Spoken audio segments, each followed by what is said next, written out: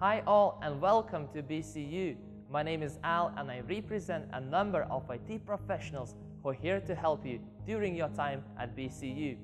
Once you enroll to the course, you will be issued with the student ID and password.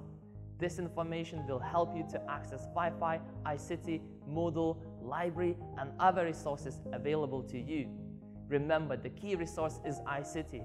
On iCity.bcu.ac.uk, you will find information about current updates from your faculty and other departments, your Moodle modules, your timetable, and of course us, IT Help. To be always up to date, make sure you set iCity as your homepage. If you can't find information you need on iCity, we, IT Help, are here to assist you. We provide students with IT support regarding issues like printing, scanning, emails, passwords, and much more.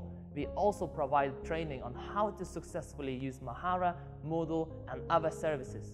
So that's all from me. Thank you for listening. If you need more information, please visit iCity.bcu.ac.uk or reach us via email, phone, or Twitter.